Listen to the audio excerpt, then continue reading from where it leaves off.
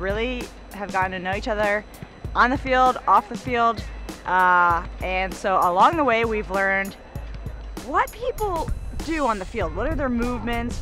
What are their moods like? And we think that we have it nailed by now. Oh wait, I'm gonna do the penalty. I need a ball for this. The obnoxious fall on the ball trick when she gets fouled. Which is good when you're on my team, but when you're not, tripping. Oh! That was lame, we need a redo. She'll be like, I got it. That's a foul. I mean, I will admit it works every time. If something maybe goes awry for Abby, a touch or a pass, it's the shin slap. You need shin guards. That like actually adds more. How about Sid fixing her hair as she's going for a ball? Oh yeah, she flips the braid while she's running. I think she's trying to braid, put her throw a braid in somebody's face. I did that. A-Rod? A direct hand point to her foot. When she doesn't want it, when she wants us to build it, it's this. Yeah.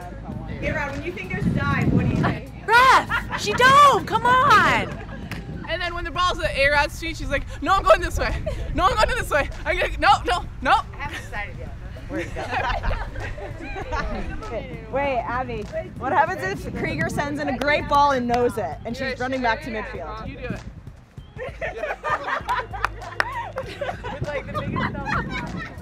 Carly has a few. She's got a goal celebration.